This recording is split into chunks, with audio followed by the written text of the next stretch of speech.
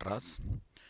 In this video, I'm going to talk about the differences between request method get and request method post. Some part of industry calls these things also as request modes, request methodologies. But technically, we better to call them as what? Request methods. But why methodologies, mode, these terminologies have come? To avoid confusion between Java method and HTTP request methods. So some people have created terminology called request methodologies, request modes. So you know that get and post are the HTTP request modes. Total 7 are there.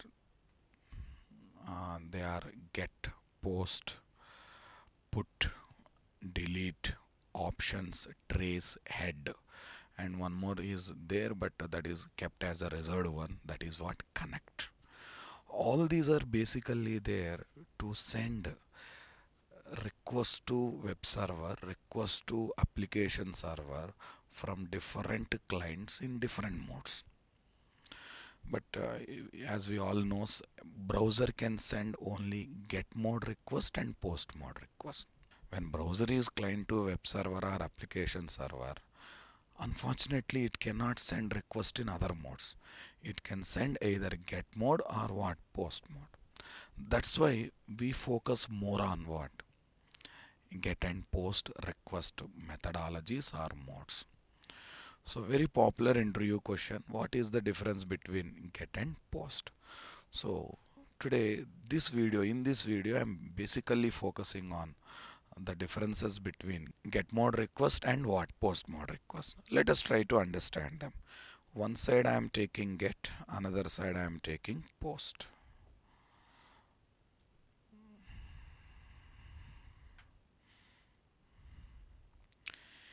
Get is a default request methodology if no methodology is specified.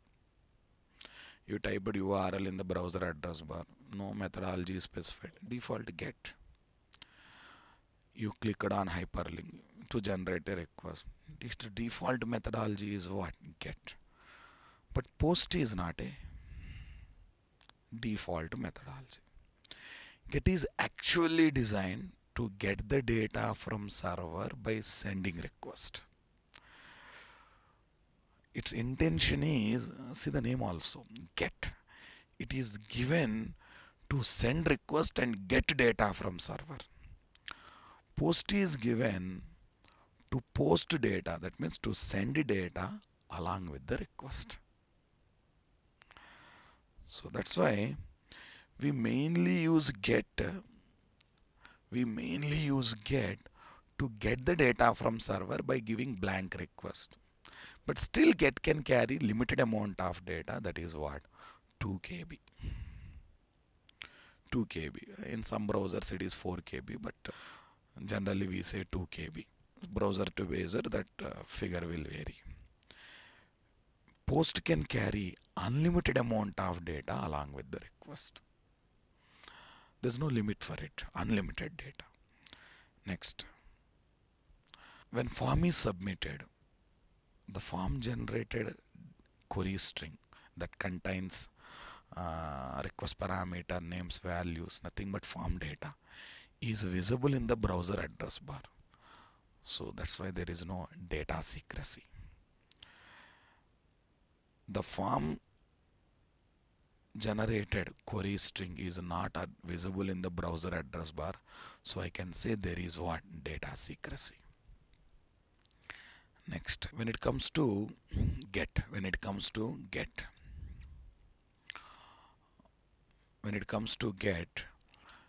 to process this get mode request in our servlet component, we use either service method or do get method. Similarly, to process post mode request in our servlet component, we can use either service method or do post method.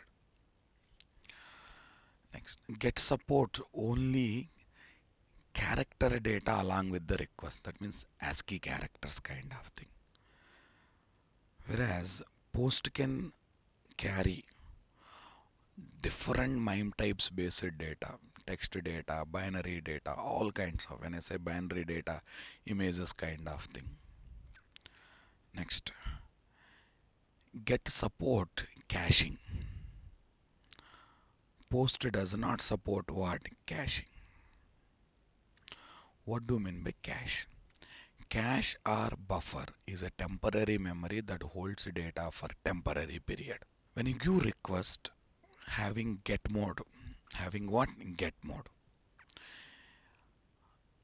Along with the response, if data comes, that data will be placed in what? Cache, and that data will be used for multiple same requests. Due to this, we can reduce network round trips between browser and web server. When it comes to post, it does not support caching. Since it does not support caching, network round trips between browser and server will be more across the multiple same requests. For example, by using browser, I searched for 7 wonders in the world. Let us assume Google has taken some time and giving some results. These results first will be stored in buffer or cache. Then they will be displayed on the browser. When I give same request second time, instead of going to Google website, searching entire internet and all these things, this time it will collect from what? Buffer or cache that is there in the browser itself. And that is possible only when you give get mode request. That is not possible when you give what? Post mode request. So this indicates what? Get support caching, and what? Post does not support caching. Next, get is idempotent. Post is not idempotent. Get is idempotent. Post is not idempotent. Get is idempotent. That means it's safe to repeat the request. It's purely safe to repeat the request. That means I clicked on one hyperlink, view profile. View profile. You click for 30 times, 40 times, profile will come. There's no problem at all. Or you got a result page as the response of the given request. You press refresh button. Same request executes one more time. No problem. You don't get any sensitive problems, or you don't get any other like transactional issues and other issues. But when it comes to post, it is sensitive. It is not idempotent. That means it is not safe to repeat the request. Let's take one small example here. We have done some online shopping in a e-commerce website, something like Amazon.com. So we added some items to shopping cart. We decided to go for purchase. That means we have added item to shopping cart and we want bill kind of thing. It has shown bill of 10,000. Then I decided to go for payment, and it has given 3 options. Credit card payment, debit card payment, and cash payment. Let us assume the customer has chosen what, or we have chosen what? Credit card payment. The moment we choose credit card payment, it gives me one form. In that form, okay, all the details will be filled up, like credit card number, expiry date, if any OTP number is there, that OTP number, and amount to be sanctioned, all these things. We pressed on submit button. So after taking 10-20 seconds time, it gives one message: your last transaction is successful and you can collect the goods in what? 4-5 days. We are happy. But knowingly, unknowingly, we pressed refresh button. Where? On the result page that comes on form submission. Because generally form is taken, and generally we take post methodology there.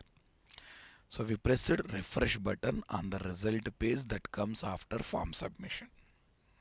Due to this, what happened? One more time same request executes. One more time same request execute means one more time money will be detected. That means money is collected from credit card account twice. Now tell me, it is safe to repeat the request or not safe to repeat the request? It is not safe to repeat the request. When it comes to get, it's all about getting data. We never send any data. We never try to update the data of the database. We'll always try to fetch the data from database. Or we always try to fetch the data from what? Server kind of thing.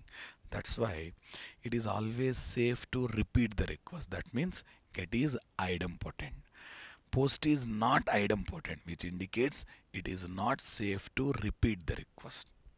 If no methodology is specified, by default it will be taken as what? Get methodology. Sir, where to use which one? When you are designing form, it is suggested to take the post methodology. In remaining all cases, while giving hyperlink based request, JavaScript based request, okay, or direct request, blank request, it is recommended to take get. Moreover, if you don't specify any methodology, the default methodology is what? Get by default. So these are the various differences between what? Get and post. So thank you. You can catch me for more videos in this particular channel. Thank you.